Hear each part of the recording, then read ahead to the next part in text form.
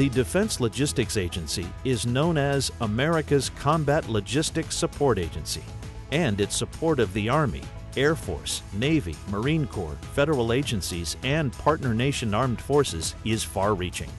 DLA provides its customers with the full spectrum of logistics, acquisition, and technical services, and provides nearly all of the consumable items its customers need to operate. A key part of DLA is its 24 distribution centers located worldwide. DLA Distribution is the leading provider of global distribution support to America's military, including receiving, storing, and issuing supplies. DLA Distribution's vendor shipping requirements allow for DLA Distribution employees to quickly process receipts and make materiel available faster to customers. Materiel received, stored, and issued within the DLA Distribution Center require proper care to ensure the items remain in a ready-for-issue condition. Military Standard 129 define the marking and labeling requirements for materiel entering the DoD supply system. These requirements allow distribution employees to quickly and effectively process receipts and store materiel. Following Military Standard 129 will ensure materiel is in a ready-to-issue state when received. Every company or business operates under some kind of corporate instructions. DoD is no different and also has policies that must be followed. These policies are in the form of instructions and are implemented by the military services and other components of the government.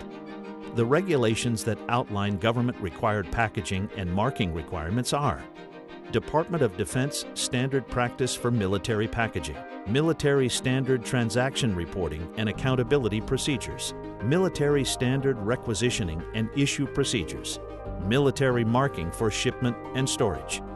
The vendor is contractually responsible for proper PPP&M. What is PPP&M? Preservation protects the materiel against corrosion, deterioration, and physical damage during shipment, handling, and storage. Packaging protects materiel from deterioration, damage, or both. It includes cleaning, drying, preserving, packing, marking, and unitizing. Packing is the assembly of items into unit packs and intermediate or exterior containers, with the necessary blocking, bracing, cushioning, weatherproofing, reinforcement, and marking. Marking is the application of numbers, letters, labels, tags, symbols, or colors to provide identification and expedite handling during shipment and storage. No matter how well an item is made or packed, it has no value if it cannot be identified at its destination. When materiel is not packed or marked, it will be remediated or suspended at the vendor's cost, delaying payment. All shipments should be marked and labeled in a manner suitable for the mode of shipment selected. Unless specifically in the contract or solicitation, these are the minimum label requirements for all DoD and contractor or vendor originated shipments.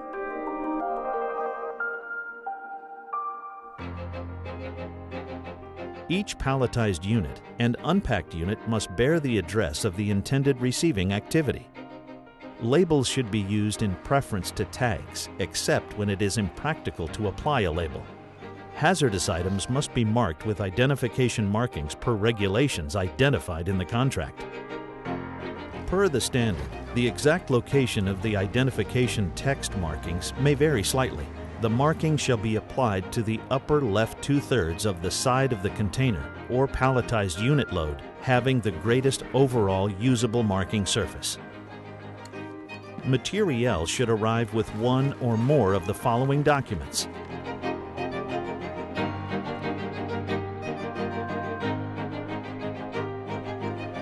Supply discrepancy is a general term used to describe any variation in goods received from data shown on any authorized shipping document that is not the result of a transportation discrepancy or product quality deficiency.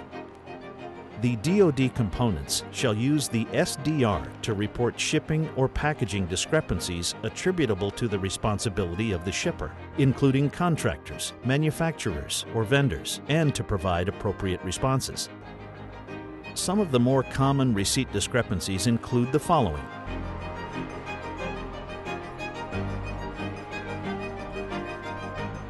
If a shipment has discrepancies that cannot be resolved, the materiel will be suspended in a not ready for issue state, pending disposition instructions. And a supply discrepancy report will be submitted. If your materiel is not in an issuable state, it will be suspended and payment will be held until the discrepancy is resolved. Our customers rely on DLA and its vendors to supply them with the critical items they need to accomplish their mission. Following proper procedures will ensure there is no delay at time of issue. It is critical that materiel is correctly packed, marked, and shipped. The goal is always for our customer to receive the right item, on time, properly packaged.